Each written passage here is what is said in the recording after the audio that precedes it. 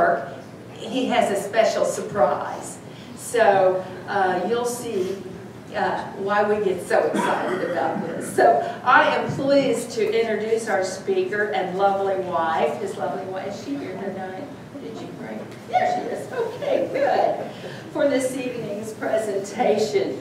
Ron and Patty Buckley are members of this organization, and wanted to specify that because they paid their dues. Residents of the City of Union. Now, Ron has developed this program as he did the first presentation, the first of the series, last January. But Patty's the one at the keyboard. She's got the tough job. And together they make a great team. And last year I explained that Ron had spent so many hours digging in the dirt on what is now Duke Energy's property, looking for refuse, garbage dumps, and things like that that are exactly where archaeologists dig to find evidence of past human habitation. Now, during 2014, Ron has spent just as much time, if not more, digging around the traces of Jacob Piatt's Federal Hall, its kitchen garden, its garbage dump, its overgrown fence rows, and so forth. Again, we must recognize what this project means to both Ron and Patty and the county of Boone, and for that matter, the state of Kentucky. And we need to express our deep appreciation for all the work they've done and continue to do to preserve Boone County's history. Now, in Ron's former life, he's worked on everything from jet engines for GE to excavating archaeological sites in Mexico with Penn State graduate archaeology students. And then, as if that wasn't enough, he worked as a registered nurse before his retirement. For 17 years he was a nurse. And now he's immersed in archaeology once again. He loves it so much, he keeps coming back to it. Now, so let us express our grateful appreciation to Ron Buckley.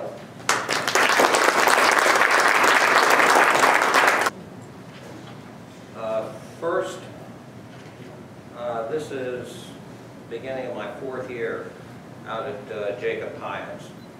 I was also working for 4 years out at Robert Piatt's. Jacob Piatt's, I thought it was going to end probably this year.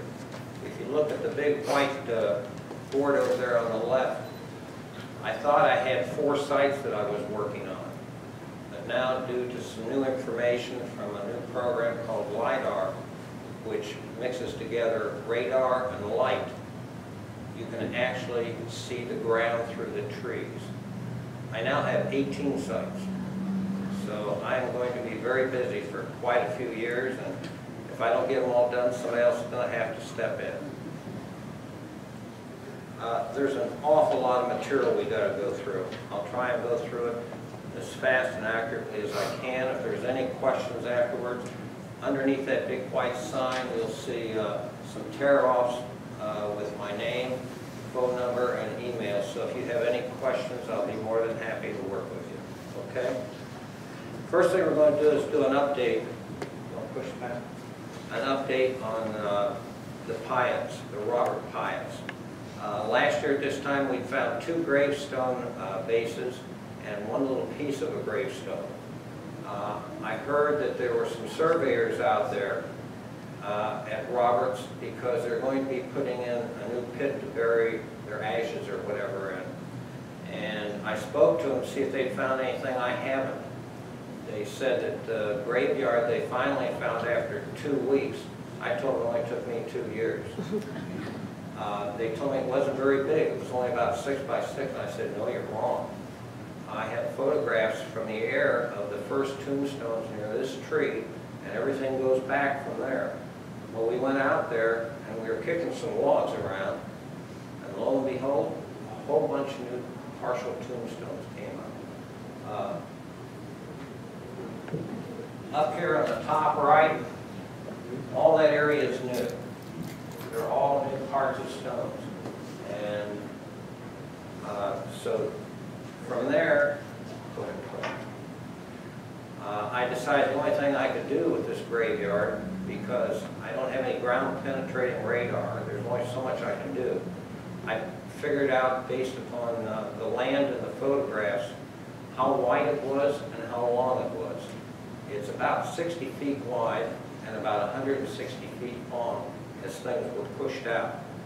So I got some PVC pipes and put in each corner, GPS'd them, did a scale drawing, and that is in Duke Energy's hands, so that we don't have the rest of the graveyard moved down like they did in the 70s. That was absolutely atrocious.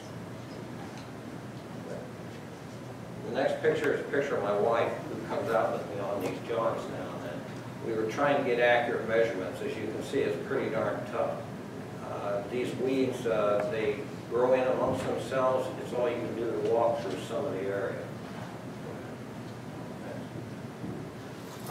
Before leaving, I also put in some 1 foot long PVC pipes with red sprayed around the top and some red ribbon type stuff put on it, so that in the future, if somebody wanted to know exactly where those pieces were, they're there, they're marked. They cannot be overlooked. One of the people who previously we know was buried there, it was in the newspaper, was a Ryan family. That's Elizabeth. She died at 14 years. Guess what? 2 of the little tiny tombstones were found with ER and JR. That could have been their children too. Those are all out there. I came across another stone that had on it RINE. Well, what names begin and have an RINE on it? There's not too many. How about Christine or Catherine? Catherine. I found out that there was a Huff in the area. It ends up, it was Catherine Huff. Her husband was Thomas. They got married in 1835, and he was actually a postmaster out there at Robert Piatt's that we discussed last year. We have documentation that existed out there, and he was a postmaster there. After his wife died, he went on with his son over to Indiana and lived there. Dehart Run. Last time I was here, I said I could find no evidence of Dehart. It still is not on any map. But some information became available. I went out to where it was supposed to be, and this is what it looks like. It used to be a creek that went to a pond. The pond is dried up. The creek, as you can see, is completely swollen with logs and that from the river. And there it is, completely choking it up. So you cannot really do any work out there at all in any way, shape, or form. That is Dehart Run. How did I find that out? January through March this last year, I spent most of my time in Burlington Courthouse going through old documents. And what did I find? I found a document from April 18th, 1860, where the Piatts are fighting each other over a piece of land. And up here, mouth of Dehart Run. From there, other names, I had to try and trace that land down based upon a couple names that were on that document, because they always refer to different people. And names like Hastings came up. Then I tracked all the other people in the area, because these people were exchanging land back and forth. They always mentioned the mouth of Dehart Run. So then we try and pinpoint it a little bit more. You can see up there Hastings, and you can see Neal.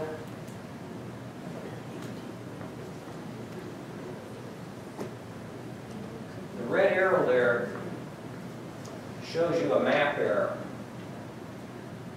Basically, that map showed that creek which is unknown, going straight over to the river. It really didn't. I knew there was something wrong. I couldn't find out what it was. So I got a hold of the University of Kentucky, a gentleman there who helped me. And he started finding other maps to see what was going on. And you can see it starting to curve upward. Okay? Both Mr. Stevens and Mrs. Dwyer told me that they had let out boats onto that first arrow. Go back, Pat. Yeah, left arrow. Mr. Stevens said, yes, we did lay boats come out here. People would come up to visit us. And Mrs. Dwyer said, well, there is another one a little bit further down. And Mr. Stevens said, there never was a creek there. I went and looked at it. He's right. There's no evidence that a creek ever existed.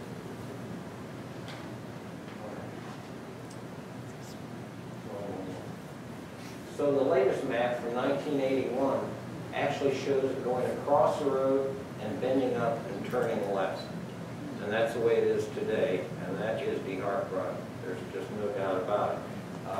Most of the documents I look at, if you look at my 2014 book, you'll see it will tell you the deed index and the page number that you can find all this information on, so that other people don't have to go through all this. There's an aerial view today. The black arrow there pointing, there's a white or lighter area right above it there a little. That's Don Clare's place, and right below it is Mrs. Dwyer's place. Miss Dwyer told me the packet ships used to actually stop there. Don Clare, he's always out looking at something. Well, in the 1990s, he did find some debris. He found this piece of pottery, and I did some research on it. Basically found it was made by Hamilton and Jones in Greensboro, PA in 1850s. He also found some other stoneware, etc. The top piece up there, white with the black emblem on it, that really helped me because I found the same type of pottery over on Robert Piatt's. That proved out there was just enough information on there to find out who they were. It was T. Booth and Company of Bursolem and Tunzel in Stratford, England, 1862 to 1872. So now let's go forward and look at the history of the Piatts just a little.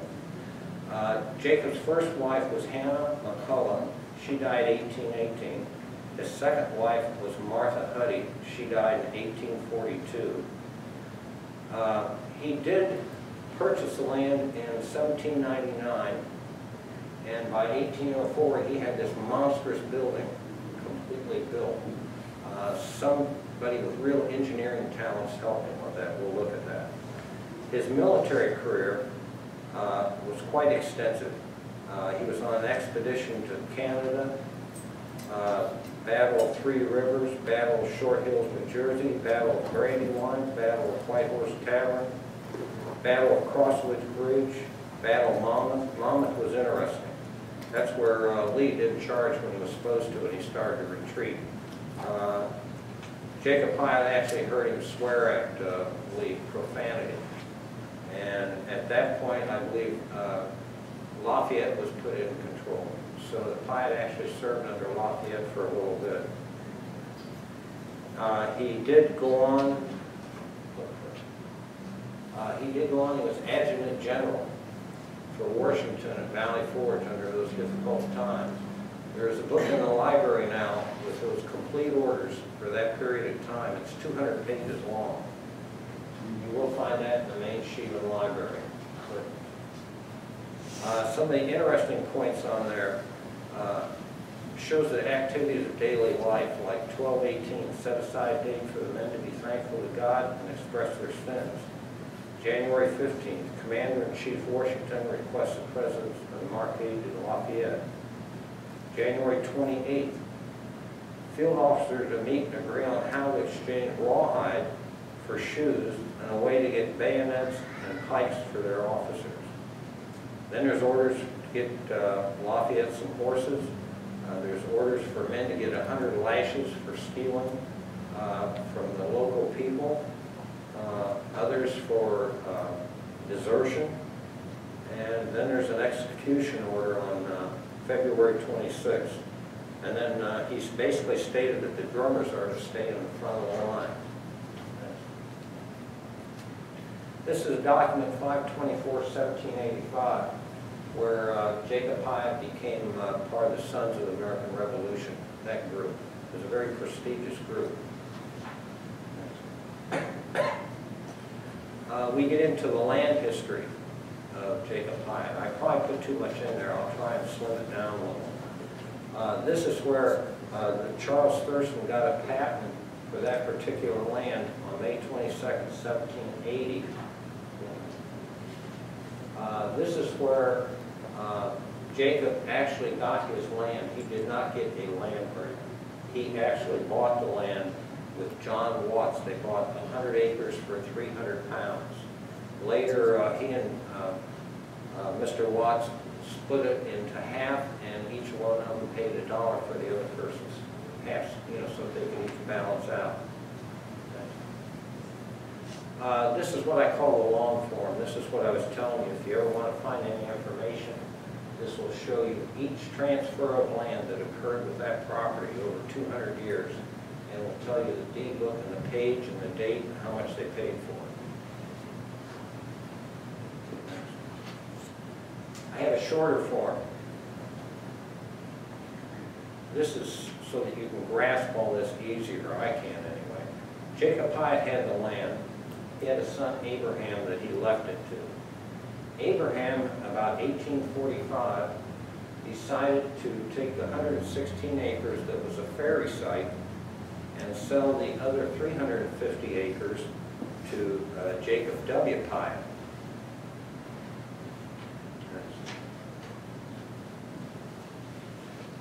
And see, this is showing the split up of the land and the ferry. What happens is a big chunk of land broke in half in the 1840s. One was to become the ferry, the other was to become the farmland.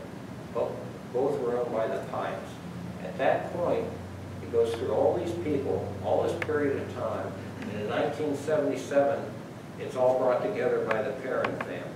The Perrin family lives in Ohio. They are long lost, shall we say, relatives of the Piatts.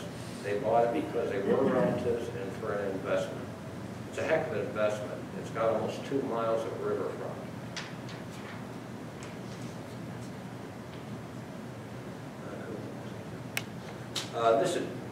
I always put these things in here because it's easy for somebody to say something, this is what happened, but it's better to show examples of it.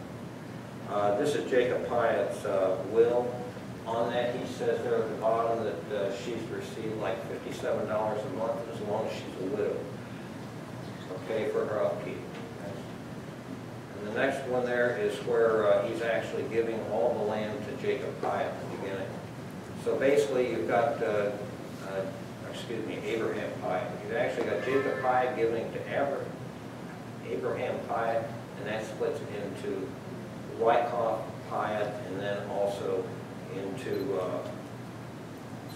lost my mind, into, Abraham kept his for the ferry.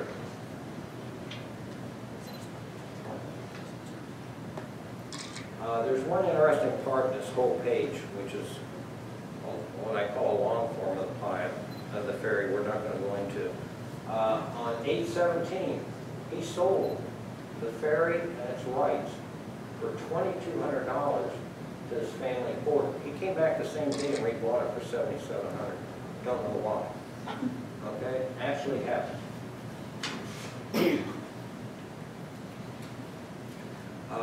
When this land was broke up, the right-of-way was given through the ferry property forever, and it is still to this day. We're not going to go through all this. This is what I call the short form on the ferry and exactly what happened. They actually had that land until 1873, the Piatt family, and then it got sold over to other folks. The Jacob Piatt that we were talking about with all the land up at the house, the land was to be sold as needed for his 7 children to get school. He said whichever one became interested in being a farmer, he would receive all this land when he turned 21. He also said a very interesting comment which really holds true today. Their children are to be raised at Federal Hall away from the contaminating influence of cities and towns. And that does exist. So can I ask a question? Is Jacob Abraham's son, nephew? What's the relationship? Jacob is Benjamin's son. Okay. And Okay. Benjamin is a brother to Abraham? Yes, Okay. yes. Sorry I didn't explain that better. Next is a map of Federal Hall. And you can see up there, we said that the land went to Charles Piatt. You can see him right there next to the river. And if you look down below,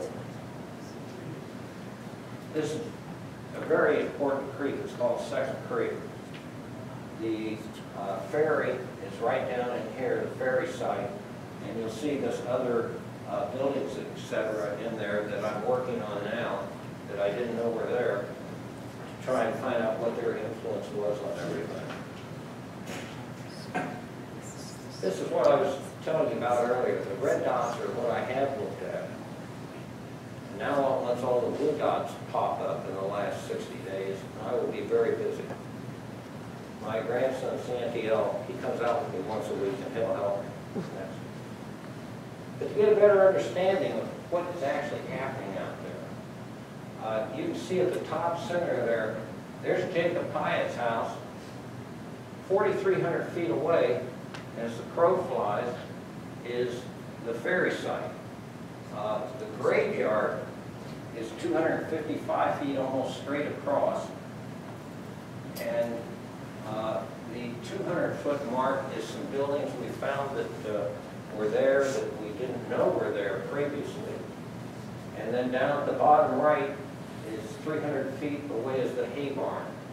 So that's the way the site is actually laid out. This is an aerial photograph showing where the house and the walkway is. The walkway is hard to see. But it basically starts here and goes clear up to the other end of that big field. These are 2 huge fields that they farm.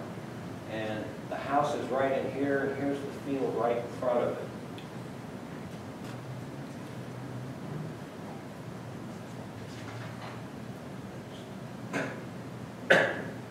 I'd heard that this house was really fancy, that it had double-decker decks front and rear. I was over at Thomas More looking up some information and actually found the pictures of it from the front to the back. They did it. There they are. This was a very fancy place. You see the shutters on the lower picture?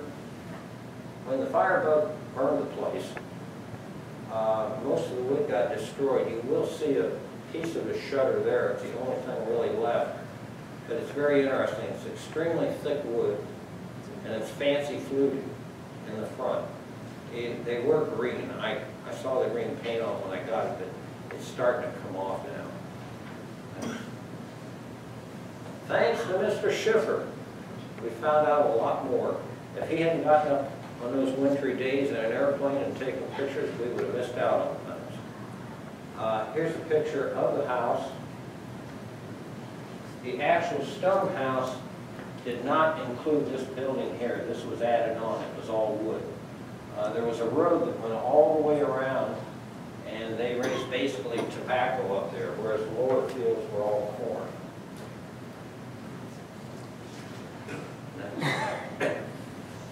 Well, here's where Adobe Photoshop comes in. You see the basic building there, but I thought I saw something, so I used Adobe Photoshop to enhance it.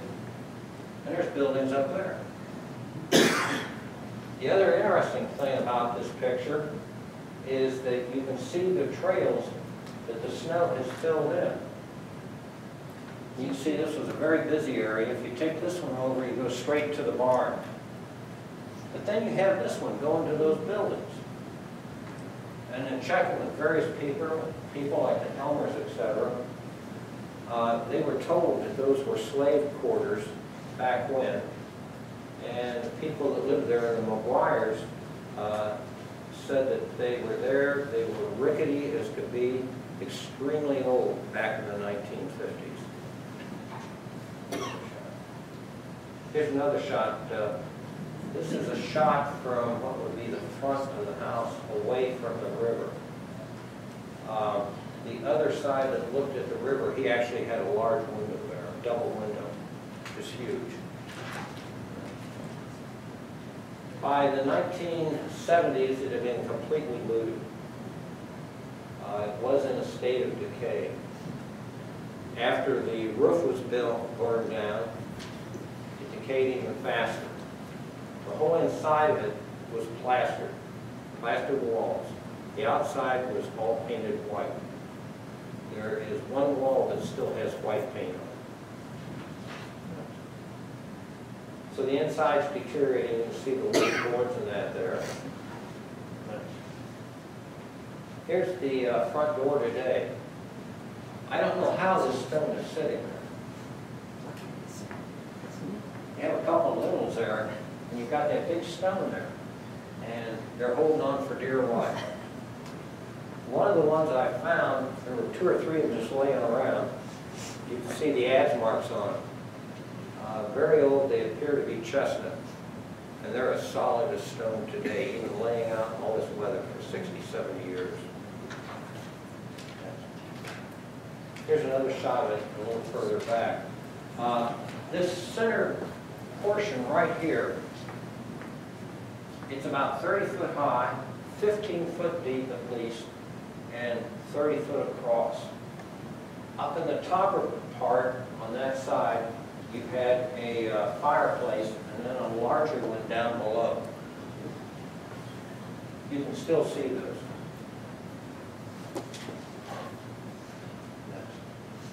This is a picture of the basement, which is about 8 foot deep. And here again, you see another one of those windows. There's 2 cisterns there that are both stone lined, even to this day. Somebody asked me if I'd been down there, and I said, no. My wife might have to find somebody else on order supper. There's some of the plaster that's still on the walls. There's not a lot there. On the other side, where the fireplaces are, there's still plaster. There's still good white plaster there. I did find some marks on one, like somebody had tried to make it look fancy. I have that at home. May I ask a question, please? Is there a way to preserve that plaster when it's in the elements? How? What it's made of? I doubt it. I've taken a couple samples and kept them at home. That's about all I can do. That pine shutter that I told you about, that's not chestnut, that's something else. I've got to find a wood preservative to put on that. There's just no wood left. And it actually has a hinge on it. Next.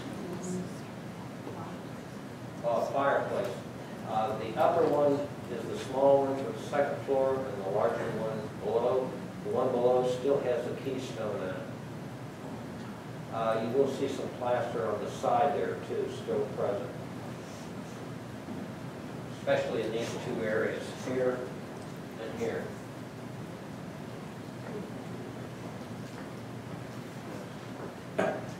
Well, I couldn't resist taking this picture. This is a real balancing act. You can see there's just nothing holding it up. I took the picture because I knew it wouldn't be there. It is now gone.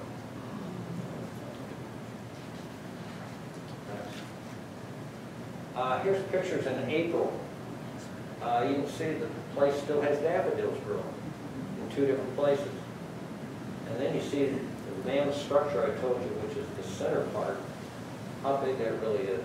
I mean, it's huge. It really is. Before I go any further, where was that? You can leave it out. I'm having him hand out a couple of the LiDAR pictures that I told you about, where you can go through trees and everything. The land is extremely rugged. If you walk 50 minutes up and down these hills, you can get there. If you've got a pack on, you've got a shovel, a metal detector, and a weed eater, it gets pretty tough. It really does. Yeah, I'll pass those around just so people can get a feel of what the area is. We decided one day that we could get the Jeep up there on this trail. Didn't work. AAA couldn't get me. We had to find a way to use gravity to get the car back.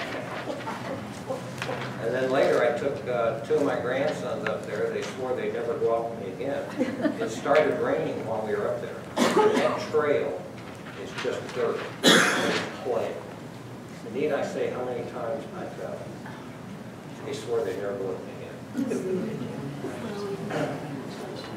Here's basically just a cross drawing of what it looks like now, what it's like.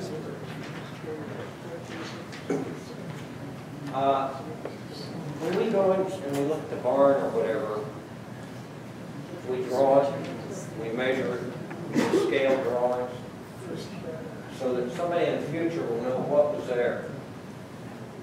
This is the main structure. This is the little section that was added, which was all wood. This is all of this wall, which fell down and literally just went poof, like that. I think this is where the privies are, but I don't have time to dig. Up here, I noticed this last year, they put these stones in for a little landing. There are 3 different debris sites there. You got to remember, these debris sites were 200 years of leftovers. This one goes about 40 feet deep. It's the #1 site. It has most of everything. That picture you saw of the porcelain and metal, that was found either clear over here. What's interesting is on one of the other pictures, the LiDAR pictures, it shows that a building was in here, but I have nothing to prove it. But yet we found debris over here, so I've got to look at that this year and see if there really was one. It's very, very tough work. This is the back where they threw everything out. And this is the angle that I work at. Metal detected, search, whatever. And of course, if you get any rain at all, you're usually working on your knees. You cannot imagine how much stuff is there. It's frightening. And you got to remember that this dirt with all the rain for 200 years is washing things down and covering them up. When the back wall goes on that section, it'll take an unbelievable effort to even try and do any more work there. But you can see the things in the front there of what I have found. Well, my grandson here came up really proud to me one day. Said, "Grandpa, you missed this. This part goes on with their cast iron stoves and furnaces and that. It's a real fancy piece of metal that was around the outside of it." We did find one colonial button plaque had on a gild, which means basically it had one coat of brass on it. I think these are parts of a heavy stove. What I can't figure out is whether I look at this site or I look at Robert Piatt's site, the metal seems to be red. I don't know if that's something to do with the iron and the fire, or if it was painted or what. I can't figure it out. These are some of the locks and hinges that were found. If you look over on the table, you'll see one lock where the brass on the inside of it was actually melted from the heat of the fire when they set it on fire.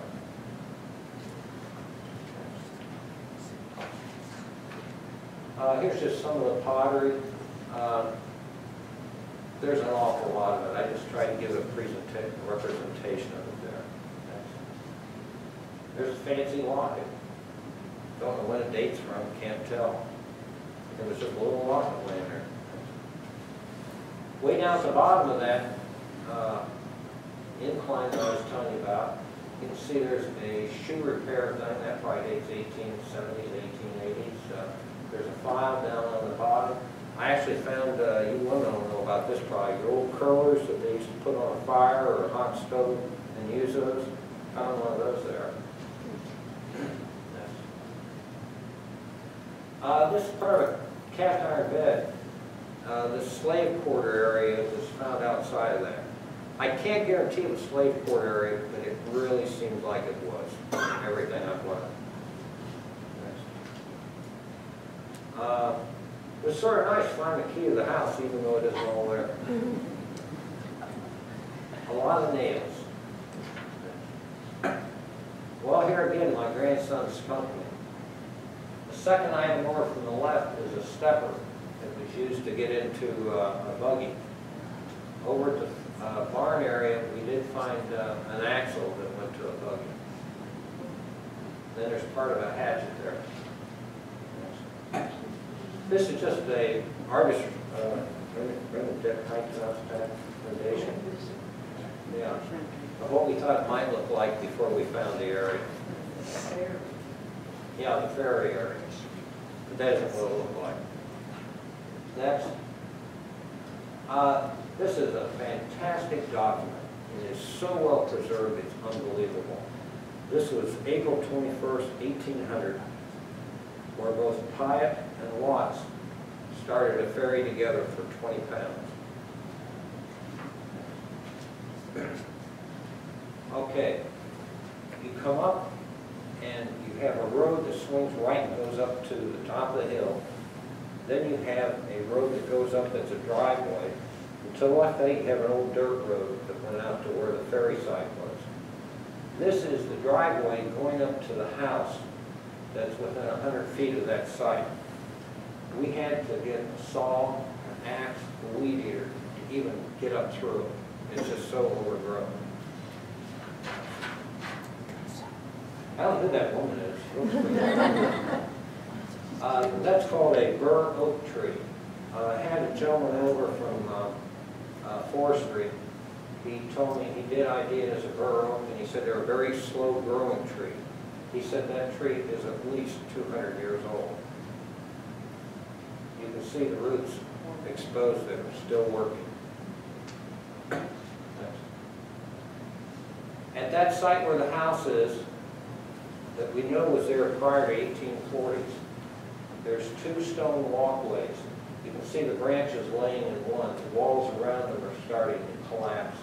The stairs are starting to collapse.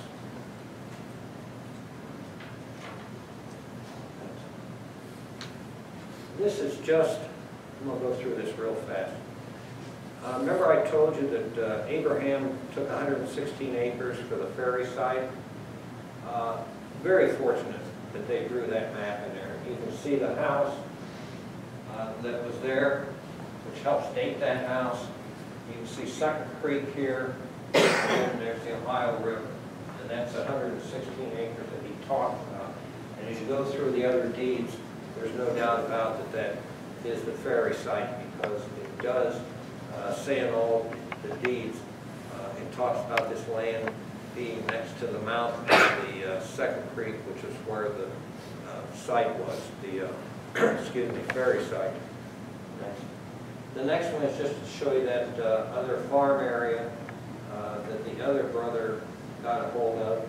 And down at the bottom there, at the very bottom, it has that right-of-way that I told you about. And that still exists today.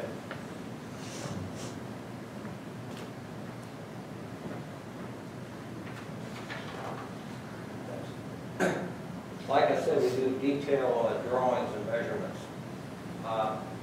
The house itself, the original stone house was right here. I do not know what these 2 concrete slabs are for. You have a stone wall down here that comes up, as part of the house, you have at least a 30-foot drop-off. So what you've got is the house sitting up here and a 30-foot drop-off into the ferry-type site, which completely covers up with water if we get any rain at all. These were bricks. There was evidently a brick wall in the basement there. Up here at the top, the steep bank, very steep. You've got about a 50-foot drop-off, and right next to it, the house, it gets even steeper. I have found no ceramics.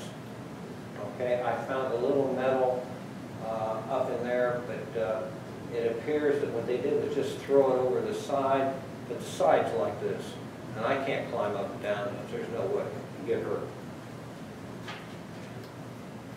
There is still more work to do there. This is some of the pieces that were found there, locks, part of an old steel pot, that type of thing. You find a lot of nails there, and a lot of spikes. Pat, can you go back one? Go one more to the drawing. All those nails were found in one place, right in here. So when they took the house apart, somebody took the time to take the nails out and throw them away and take the wood.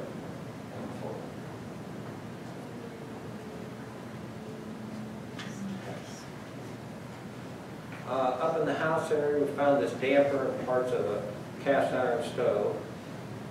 I can't remember the name. The name is on it, and it dates to 1860s. Let's go on to the barn area. The barn area has that left wall, stone wall, and then it's got some stone sections to act as a place for the pardon? Yeah, for the roof support, the poles going up to it. There's tons of metal in it. You can do no metal detecting at all. Next. Well, my wife thought I was mad. No. That's what happens when you carry all that equipment up. You see those weeds that are taller than me. I have March, April, and May to have a good chance of doing anything up there. And after that, you spend a whole day cutting out a few feet so you can look at it. That's what happens when you're completely tired and exhausted after mosquitoes, heat, carrying everything. Sir, can't you just put some Roundup out there? Pardon? Can't you just round up that area? Yeah, Spray Roundup.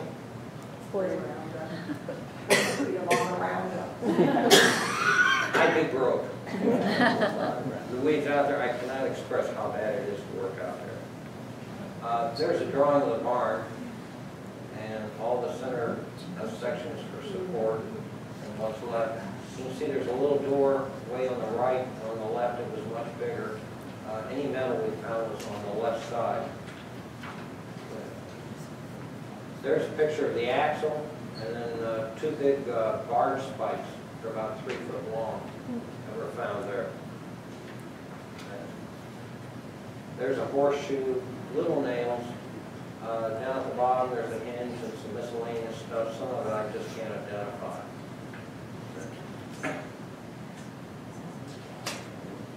Well, here we get into something very interesting.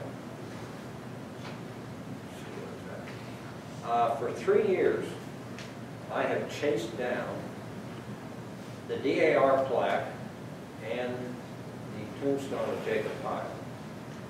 I have handed out circulars to the only 2 roads that a person could go on to get that out of there. I've had a workup in the local newspaper. I've handed out handbills, like I said, to everybody on those 2 roads, even out to Rabbit Hatch. And could not find them. Just could not find them. Well, it was online a couple days ago that we were going to have this meeting. And out of the clear blue, a fellow sitting in the room here, Bob and his wife Nancy Schwartzel, I think you pronounce it, at the Willis Graves house, bed and breakfast, called Matt Becker and said, "I've got that here. Why doesn't somebody come and take it?" there it was. It's been sitting there for about 15, maybe 20 years. Just unbelievable. I really worked hard on that. Well, I'm going to get something to drink. My grandson's going to talk to you for a couple minutes on the graveyard. Thank you very much for the great stuff. Stand up for a second. Where's he hiding? Well, stand up. I didn't do anything. I didn't take it. Thank you very much.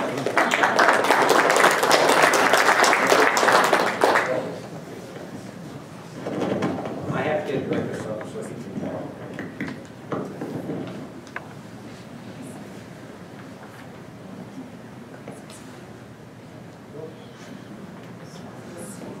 This is Santiago, my grandson. He comes out once a week, goes through all that with me, and once a year he gets a special reward.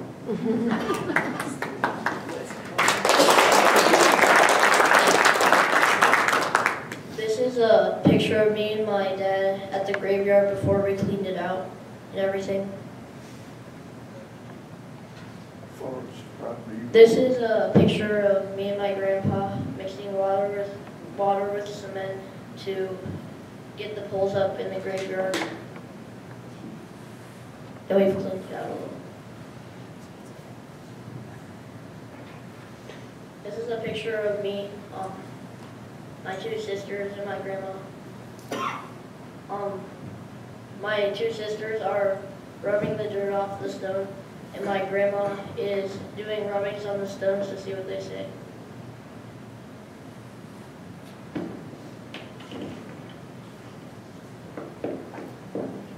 As you can see, we have all the poles up. We cleaned the graveyard out a little, and there's some gravestones out. This is a view of the graveyard, where all the leaves are out, so you can see it a lot better. And these are some gravestones. This is the graveyard. It's only 17 feet by 9 feet, so it's not that big. One of the gravestones said in memory of Jacob Piatt, which is his wife Hannah. The second stone said born in 1826.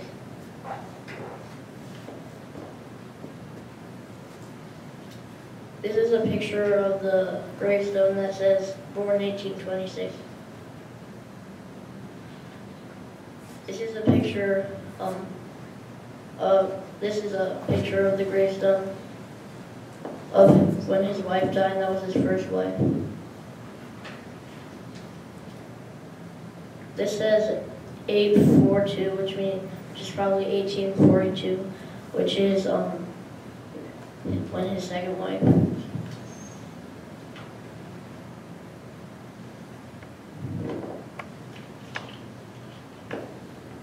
This is when we laid out orange tape to make a grid, and we stuck the crowbar in the ground every square foot to find any gravestones, and we only found one, which was a stone with cement on it, which probably means that this was dug up before. And this is what it looks like today.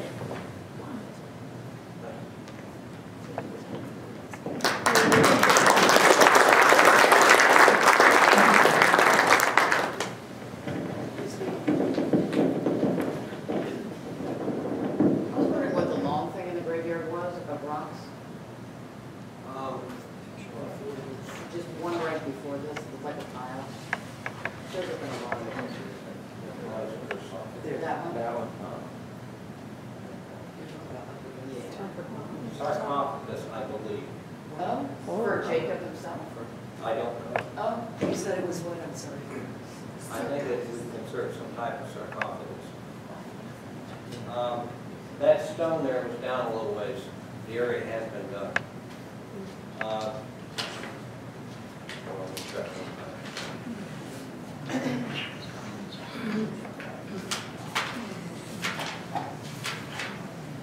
go back to the drawing, go left.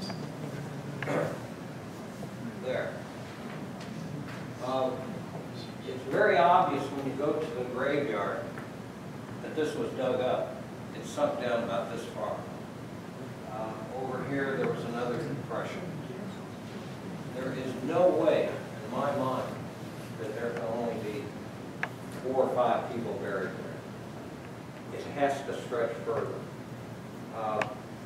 I've tried to get a ground penetrating unit to run across because it's smooth, but so far I haven't found one. That's the only other way. I'm going to try and check the local graveyards next to it too to see if any of the Piatts in that area were buried there.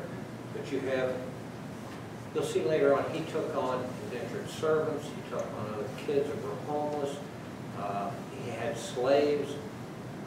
There's like 4 generations of them lived there.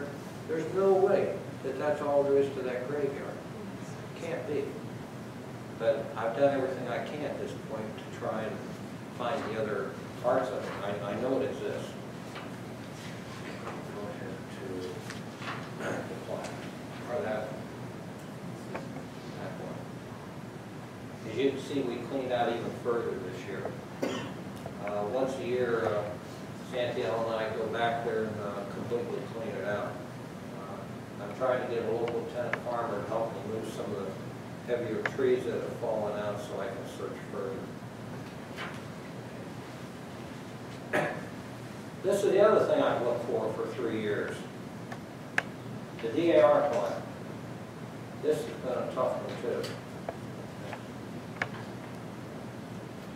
There's a reward poster I put out and gave to everybody in the neighborhood, and got absolutely no response at all. And I wanted to hand it out to everybody on those roads because there's only one way that they could possibly get in there, and that's on that dirt road. And it must have really been tough. They could have possibly gone through Helmers, but I don't see how they did anything up and down his hills. It's even worse. Finally, I lucked out. First of all, I forgot to mention, if it wasn't for all the people that have helped me, anywhere from Utah to Florida to local people like the Hodges, etc., the Hillary Delaney's and the library and everything, I could not have found all this information. It took at least 25, 30 people working with it. The McGuires, the Piatts, everybody has been fantastic. This fellow lives in Florida, but he's a real computer guru. He found somehow this email, and the email says on it that it had been taken twice and brought back twice for $100, and he was taking them to the Benjamin Piatt's Pioneer House up in Ohio, Libertyville, West Liberty. So I called somebody that worked the realtors up there, and one of the realtors, her name Shelby, was very nice to me. And she found out the history on the house. It had been sold quite a few times recently. And went through one by one until we narrowed it down to a couple. And then Margaret Piatt up there at Piatt's Castle, she's been very good. She actually found out who supposedly bought it for $100. So I called, got no response, wrote a letter. Wrote a letter, explained to them how important it was for us to get this back to Boone County, which is what it refers to, and how important it is to us. And I offered him $500,000, which is my Social Security check for him. Heard nothing. Then I finally got a hold of him, and it's not that he knew my phone numbers, they just don't answer their phone. So then finally he did answer it once, gave me his cell phone, and said, he described it completely. He had to get the dust off of it, he said. He described it completely, and he said, I don't know if we want to get rid of it or not. And I said, what are you doing? He says, we're just sitting here. He said, I don't know if I'll get rid of it, if he'll come up to West Liberty and give me a presentation on Piatts, I'll consider it. Well, it's a 2.5 hour drive. I said, sure. You name the date. So he was supposed to call me, and he didn't. So I called him. No response. The gentleman that's got it is Mr. Ryan Cole in West Liberty, 2396 West of 2245. Got his phone number here, got his cell phone number here. This is all in the book. It's in the library for 2014. In case someone else can try and help carry this further. We do need that back. We really do.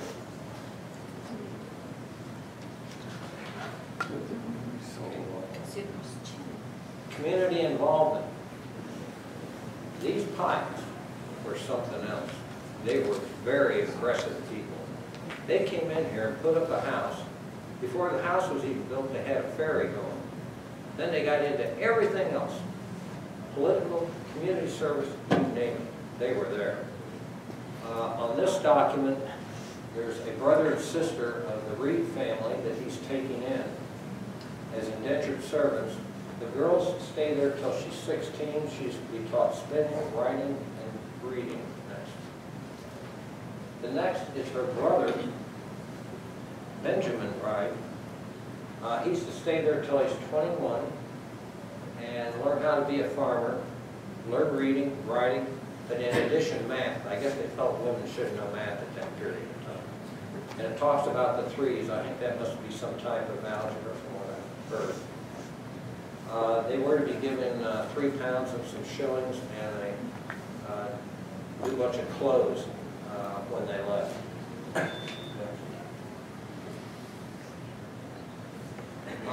Another family, the Alloway family. Here he's going to be the guardian of 5 children. He's assessing their slaves for them, administering the estate, and take care of that. At one time, there must have been at least 15 people living in that Piatt house at Federal Hall.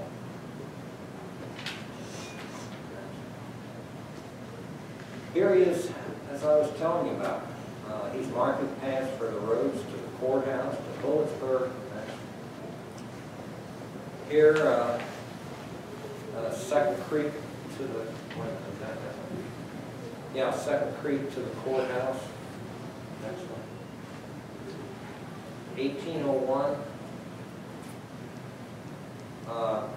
Second Creek to Newport. So here's what he's doing. He's got his house there. He's got his ferry there. People have to get to Lawrenceburg. Lawrenceburg can use some of their products. He's expanding the roads into northern Kentucky and increasing his wealth and everything else. Very smart gentleman, believe me.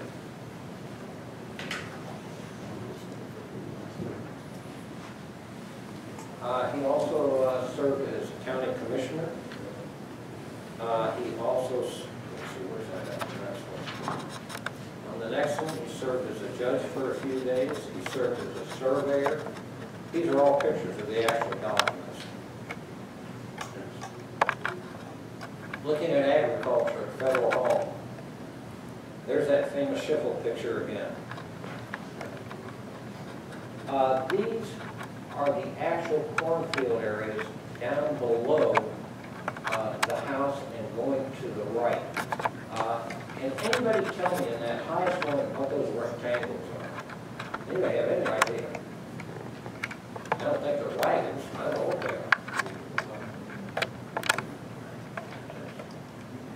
Today, if you go down there, the first of those fields, this is what it looks like. The rest of it is completely wooded, muddy all the time, very heavy brush. And every now and then a kamikaze pilot I've been with will drive me through it, right? We won't mention his name. This was very interesting. 1898 to 1912, an Enoch White family lived there. The grandson, Darrell White, works right here at this library. He did not know that his grandfather actually owned Federal Hall at one time. He thought they were all tenant farmers. He actually owned it for about 7 years. He was into slavery, Mr. Piatt. You can see this is from the tax records. It shows how many white indentured servants, how many black slaves, how many horses they got taxed on that, and their land. The form is very difficult to read. This is what it looks like. If you go in column by column with a magnifying glass, you can read what it says. Something else I found that was very interesting at the courthouse, the slave book. For slave certificates, basically anybody in the 20s and the 1830s that came in with slaves had to say they were coming there to live and that their slaves were to be used on their property and not sold. That's in the library, or in the courthouse. Mr. Piatt did not like his slaves running away. This appeared in the paper. It talks about some of the slaves running away. They were arrested by his brother, Mr. Piatt, up in Ohio. But the abolitionists got him out of there before he could get up there and get him and take him back. So then he tries to sue the railroad for some reason. I don't know why, to try and get money back from the slaves. There was other interesting things going on at the Piatt area in Second Creek. A Mr. Kirtley had two slaves who decided to beat up and kill a slave from the Jones family. The one slave who wasn't really active got 50 lashes bareback. The other guy got hung. Just a side note. Getting into interviews with different people, this is one of your main sources to find any history around here. You must speak to the people that are as old as I am or older, especially if you find somebody in their late 80s, early 90s. You can learn so much as to what was going on. Like I said, the land was purchased by the Perry brothers because they were related to them and they wanted it as an investment. Mr. Perry states there were no tenant farmers there in the 1977 and on when they bought the property. They said the house was in good shape. The DAR plaque was there. The tombstone was there. So that was all present when they were there. However, in 1978, the Chief Bill Burkle that I spoke to in Petersburg Fire Department told me they got a call if there was a fire up there. You couldn't get up. It just burned. That was where the fire hose set it on fire, so we got an idea about when it was burned.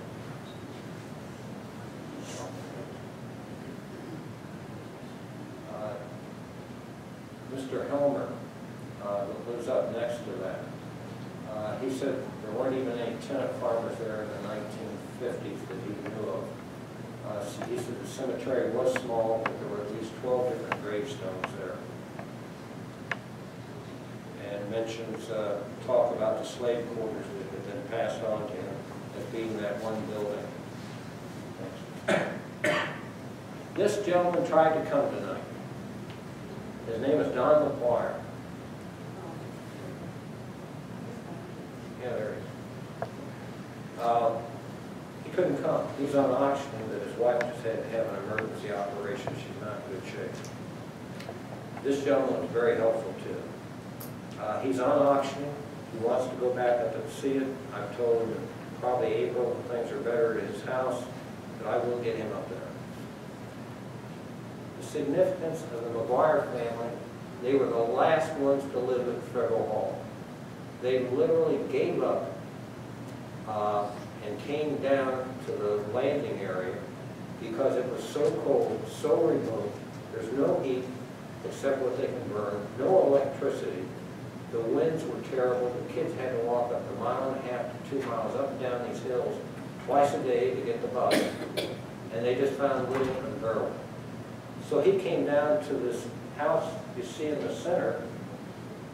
That's his family on the left. The house you see in the center, which is right there where the landing is. It's all gone now. He said they lived there in the 1940s and the 50s. And he talks about how hard it was on the 3 kids there to live there. He says at that point in time, that double deck front and back only had only had a deck on the front lower level. That was it.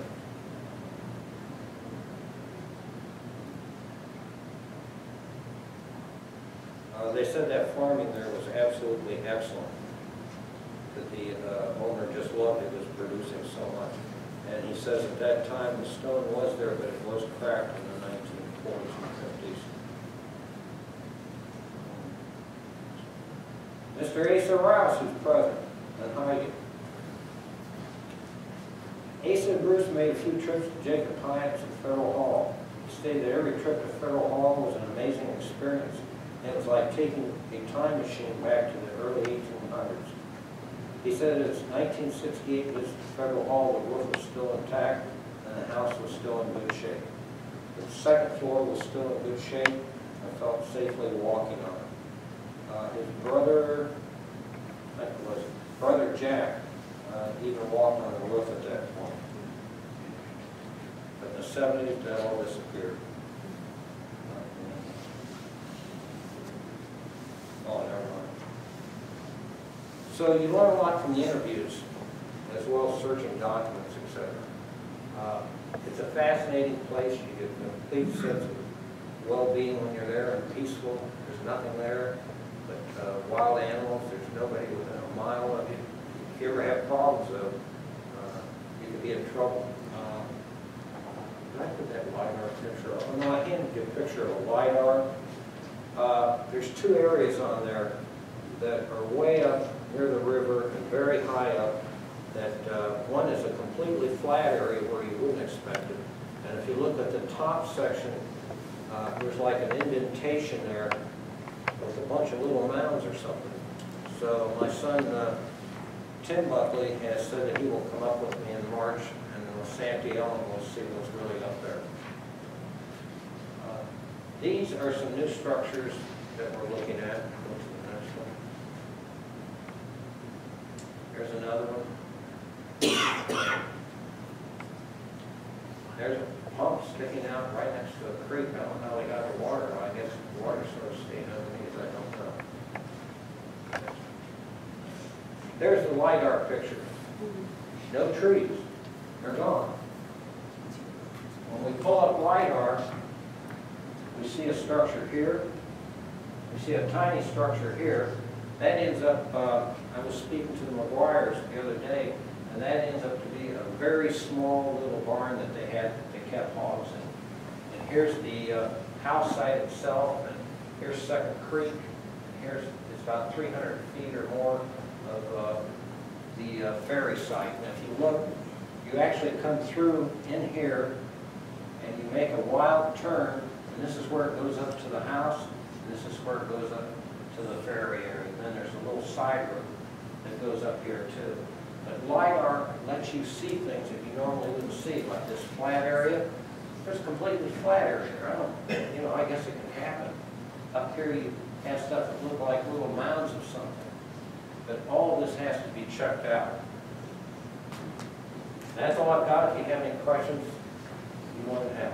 I just wanted to be sure that Tom Schiffer, who's sitting next to me, had as much credit as anybody, Bruce or me, because we were all there at the same time in 1968.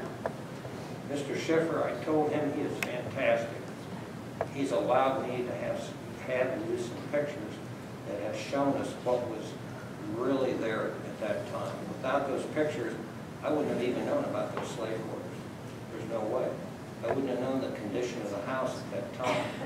And you three gentlemen, I hope you've written down somewhere what you found and where it's at for us newcomers coming along, because you evidently found all the log cabins and grist mills and everything else. Thank you very kindly. If we had had the kind of telephone, the cameras you have now, we'd have had hundreds of pictures. But we were thinking about what film costs and fortune. Sir? It was a fortune back then. Oh, yeah.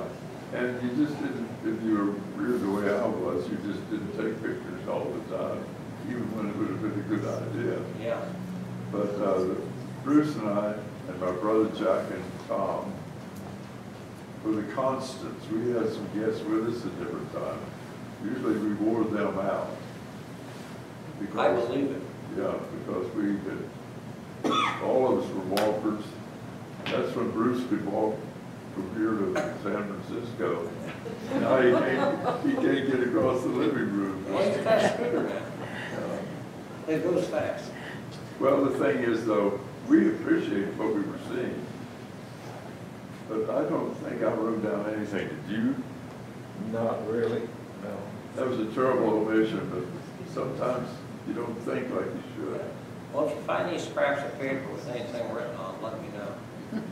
I appreciate it. And over to the right there, next to that white sign, like I said, you'll see a piece of paper with tear offs that have my name, phone number, and email if you have any questions. If anybody can tell me who the good soul was that took the Piatt tombstone probably to the courthouse. From there, it went on over for a gravestone restoration and got set there for many, many years. I'd appreciate it just to fill in the knowledge. Thank you. Oh, yes, sir. Piece of credit for Mr. Jerry Pillier. And there may be one or two people in this room knew who he was, but he was a friend of mine. You'll notice that photograph where you gave me credit. I wasn't on stilts. I was in his Airplane. In the dead of winter. In the dead of winter. Thank you. I'm glad you were, because it really helps. It's so interesting that that plaque you're seeking was in place in '68. We just looked down and saw it. There it was. Was it in concrete at that time? I think so. I thought so. Yeah, that's what I was told. Well, the DAR plaque was on it, wasn't it? Yeah, they put, the DAR put it there. Yeah, Yeah. yeah. Well, we know where it's at, we just can't get to it. Well, you have more energy than I ever imagined existed.